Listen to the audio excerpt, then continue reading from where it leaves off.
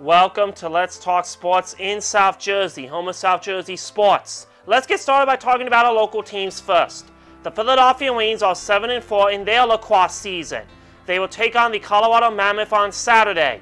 Let's get win number 8. Go Wings, go! The Philadelphia Phillies are 1-0-1 on the spring. They will take on the Toronto Blue Jays and Pittsburgh Pirates on Tuesday, Minnesota Twins on Wednesday, Boston Red Sox on Thursday, Atlanta Braves on Friday, Toronto Blue Jays on Saturday, and the Baltimore Orioles on Sunday. Go Phillies! The Philadelphia Flyers are 35-20-7 and have 77 points.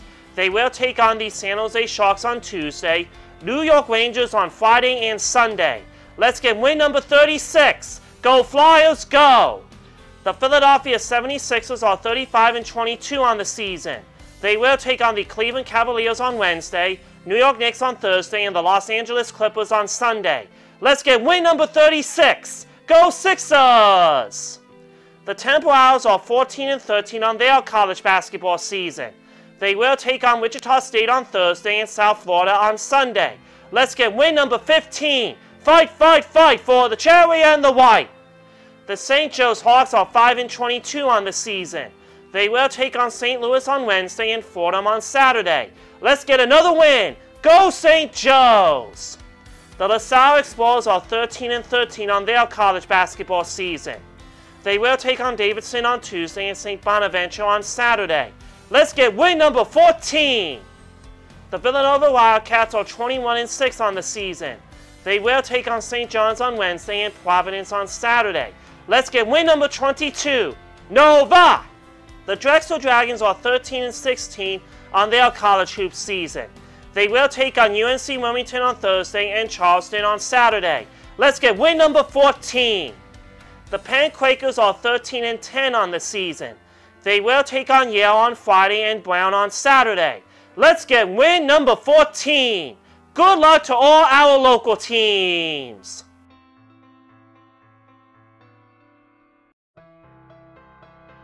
Now let's preview the 2020 NFL Scouting Combine. The NFL Scouting Combine is a week-long showcase occurring every February at Lucas Oil Stadium in Indianapolis, where college football players perform physical and mental tests in front of National Football League coaches, general managers, and scouts, with increasing interest in the NFL Draft. The Scouting Combine has grown its scope and significance, allowing personnel directors to evaluate upcoming prospects in a standardized setting. Its origins have evolved from the National, Blesto, and Quadra scouting organizations.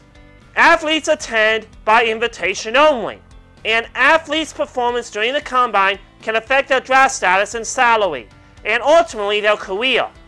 The draft has popularized the term workout warrior, whereby an athlete's draft stock is increased based on superior measurable qualities such as size, speed, and strength, despite having an average or subpar college career.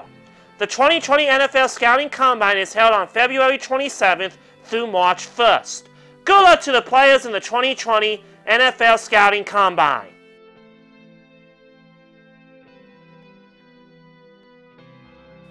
Let's talk about the Kobe Bryant Memorial Service.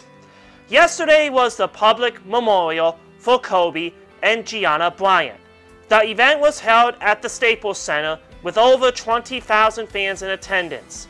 Also celebrated during the monument were the other 7 victims of the helicopter crash: Peyton and Sarah Chester, Alyssa, Kelly and John Altobelli, Christina Mauser, and Ala Zaboyan. Beyonce started off the celebration by performing EXO and Halo.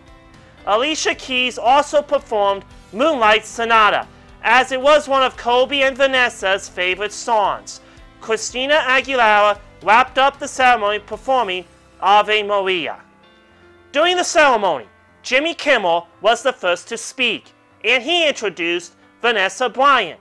An emotional Bryant told stories about both Kobe and Gianna, also explaining how much the two had in common. She discussed Gianna's personality, sense of humor, and go-to style. Celebrities in attendance during the event included LL Cool J, Jennifer Lopez, Alex Rodriguez, and Kerry Walsh. Others who gave speeches were Sabrina Ionescu, Diana Taurasi, Gino Auriemma, Rob Pelinka, Shaquille O'Neal, and Michael Jordan. Kobe and Gianna Bryant will be sorely missed by basketball fans worldwide.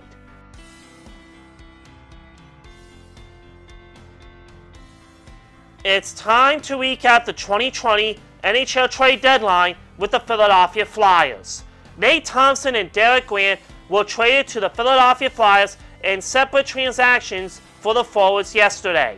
Thompson was acquired from the Montreal Canadiens for a 5th-round pick in the 2021 NHL Draft. Grant was acquired from the Anaheim Ducks for forward Kyle Criscuolo and a 4th-round pick in the 2020 NHL Draft. The pick going to the Ducks will be the better of the Flyers selection or a pick previously acquired from the Nashville Predators. Thompson had been acquired by the Canadiens in a trade with the Los Angeles Kings on February 11, 2019, and signed a 1-year, $1 million contract April 25, 2019. He can become an unrestricted free agent July 1st.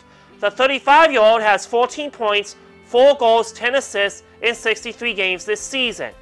Selected by the Boston Bruins in the 6th round, number 183 of the 2003 NHL Draft, Thompson has 155 points, 62 goals, 93 assists in 760 regular season games with the Canadiens, Los Angeles Kings, Ottawa Senators, Anaheim Ducks, Tampa Bay Lightning, New York Islanders, and Bruins. He has 18 points, 7 goals, 11 assists in 62 Stanley Cup playoff games. Grant signed a 1-year contract with the Ducks on June 20th, 2019, and can become an unrestricted free agent July 1st. The 29-year-old has 20 points, 14 goals, 6 assists in 49 games this season. Welcome to Philadelphia, Nate and Derek.